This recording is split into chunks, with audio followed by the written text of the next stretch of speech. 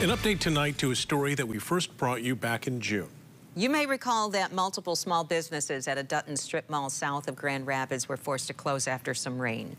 Crews had been replacing the roof and it was not sealed off yet.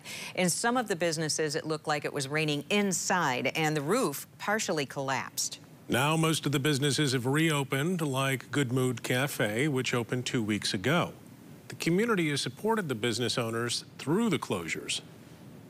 We say time and time again, this isn't the best community. The people have just been awesome, super supportive, just asking about how we're doing and how things are going.